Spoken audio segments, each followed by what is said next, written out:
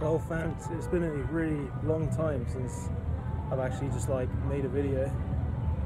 But anyway, got like 2 influencers.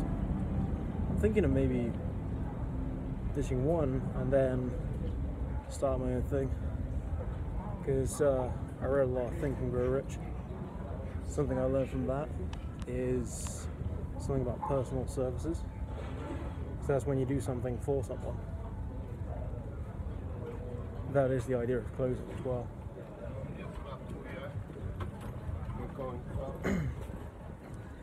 Not the idea of doing something to someone and then you're charging money for it.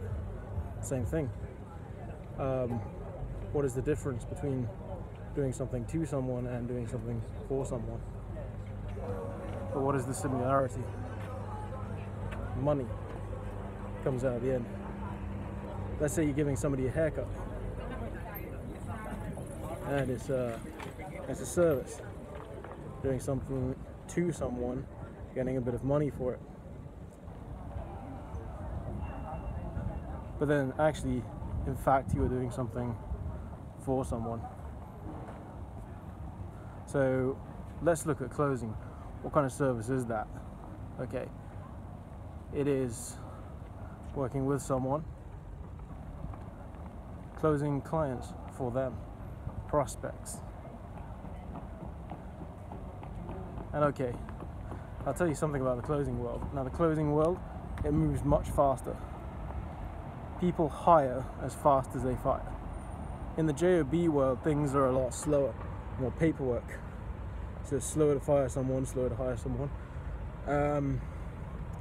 Let's say you hand in your resignation. Well, it doesn't mean it's going to be fast, does it?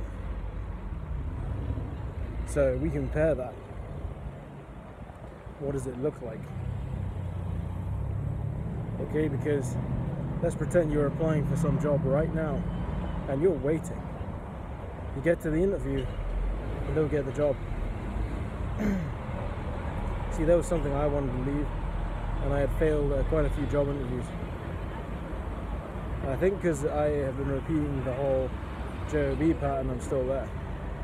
But thanks to Think and Grow Rich and HTC, I've got more of a way out than I had.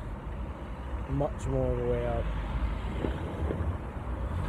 So when you join, yes, they are going to recommend you read certain books.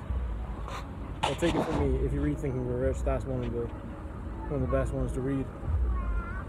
Bye bye everybody.